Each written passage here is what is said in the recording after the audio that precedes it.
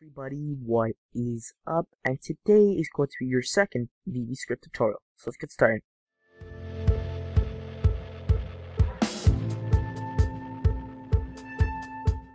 Now, what we're going to be covering today are variables and different box types.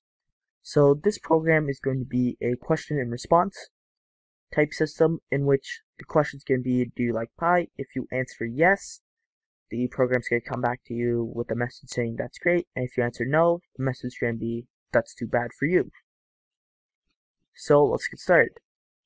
As always, we start off with mhd-box, and what's going to ask is, do you like pie?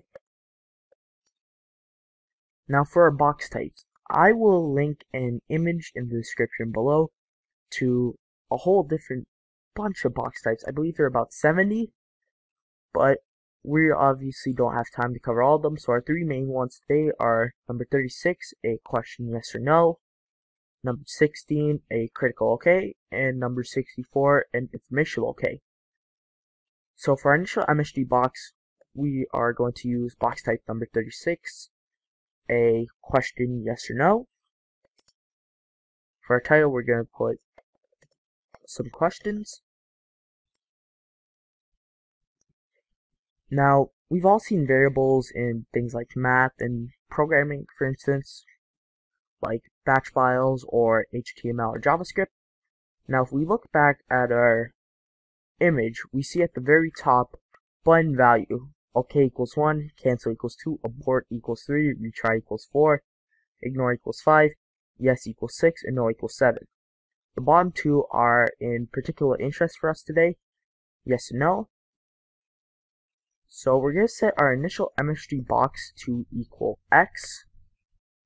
Now obviously you can make that any variable you want. We're going to say if x equals 6 or a yes, then MSG box,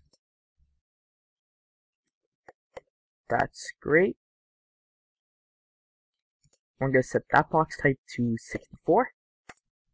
We're going to say if x equals 7 or a no, then MSG box, that's too bad for you. I'm going to set that box type to 16. Now one key thing here is in your initial MSG box, you are going to have brackets around your do you like pie, your box type, and your title, otherwise your program will crash. So we'll set that. Now we're just going to save. As you can see, the program is asking us, do you like pie? Let's say we say yes. It's going to say that's great. If we answer no, it's going to say that's too bad for you. Now that will be your second VBScript tutorial. Please make sure to subscribe and like for new episodes.